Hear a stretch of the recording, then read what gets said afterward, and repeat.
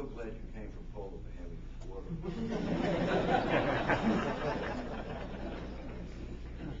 So, not well known is that William James was deeply influenced by Marcus Aurelius. And if you, the manuscripts and the back stuff and so on. Now, one of the things that makes me uneasy here is that I'm repeating things that students have heard so many times that I get a little embarrassed by that, but others have not heard it, so I push on. That I love that part of the meditations, which I teach frequently, when the emperor says to the centurion, and a mouse runs across the floor. This is really pretty much verbatim. It's a little McDermott twist on it. So, centurion, see the mouse? Aye, sire.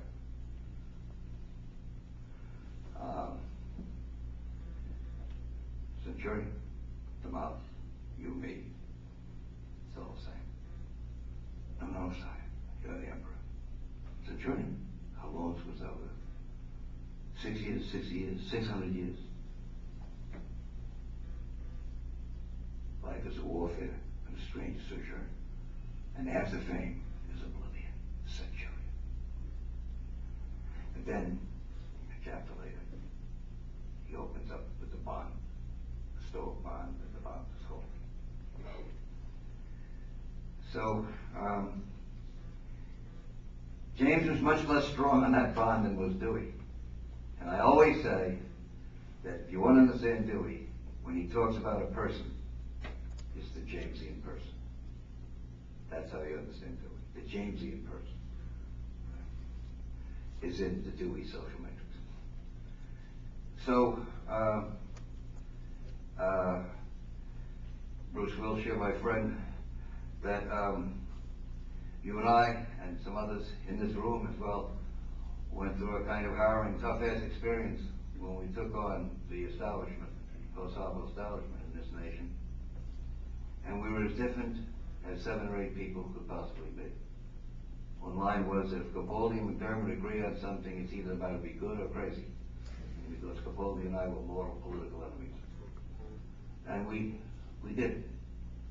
And one of the ways in which we did it is that we actually had a kind of eros of intent. There was eros. Just as there was eros when Lachs and I and others started this. And that eros is the eros which I use as the affective. It's the affective. And I believe no epistemology is worth the salt if it's not affectively driven. Affectively driven. And that's how I read Oz experience, and that's how I read experience of me. And that's how I read Dewey's pedagogy. And that's how I try to read my life.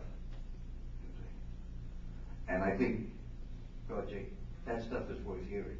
And that's why we did these books and these texts. And that's why we had these meetings. Maybe one more question. Yes?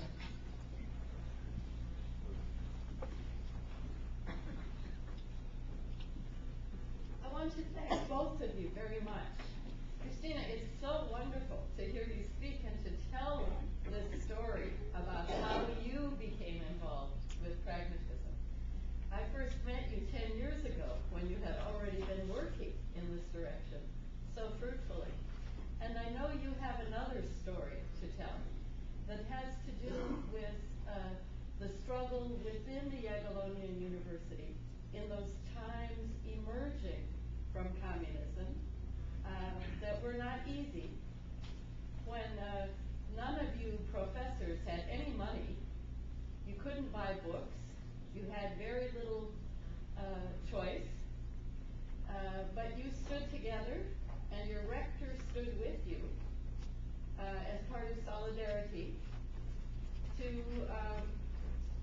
take a big risk and to change the world, as it turns out. But at the time, you couldn't know this. We now, again, as a world, are in a time of great risk. The economy is terrible. There's so much war. Many of our universities have no money. Our younger scholars don't know if they will get jobs, what they will do. I wonder, what can you tell us from your experience of living through that time about how to face such a time of uncertainty and risk as a community, as you did with your colleagues in those times, and what you might say we should hope for?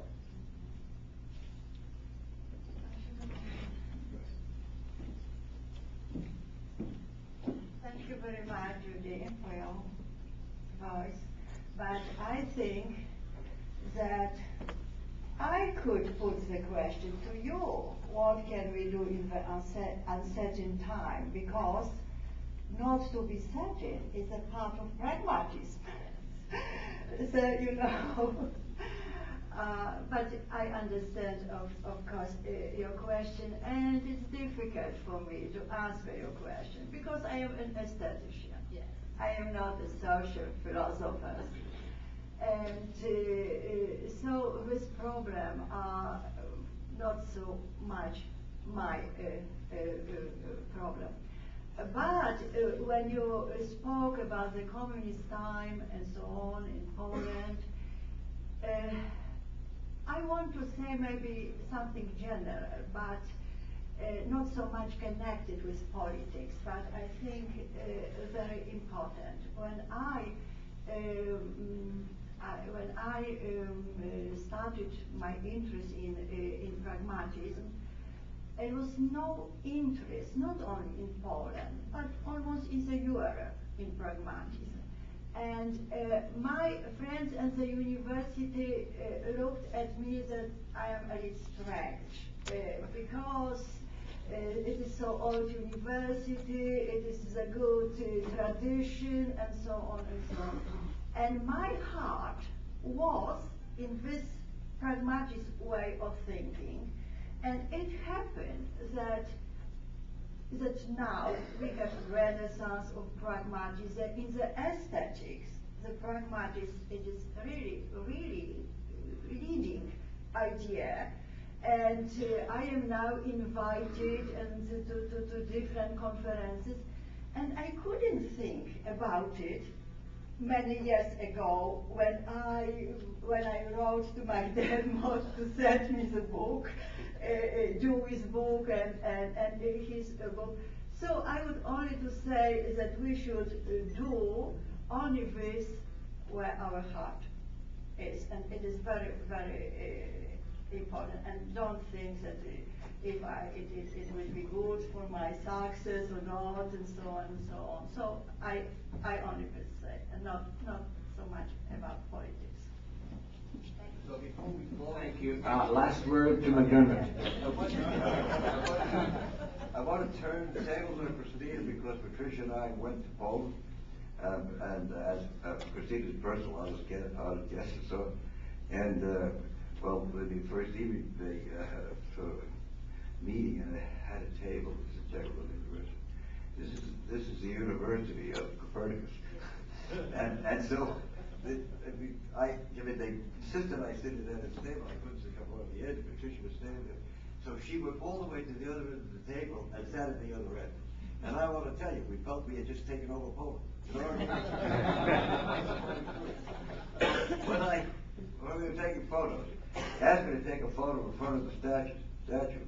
For those of you who know some of my work, I think Copernicus is the most important single turn, because it's really no canopy boast when tells it really what he and his friends, of course, Copernicus. So I stood there and I looked at the dedication in Latin, and it said, this is McDermott's New York version. I'm Nick Copernicus. I went to school here.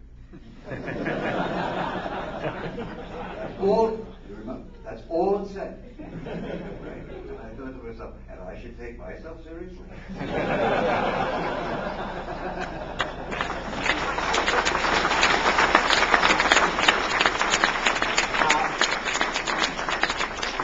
Join me in one more time thanking our two lovely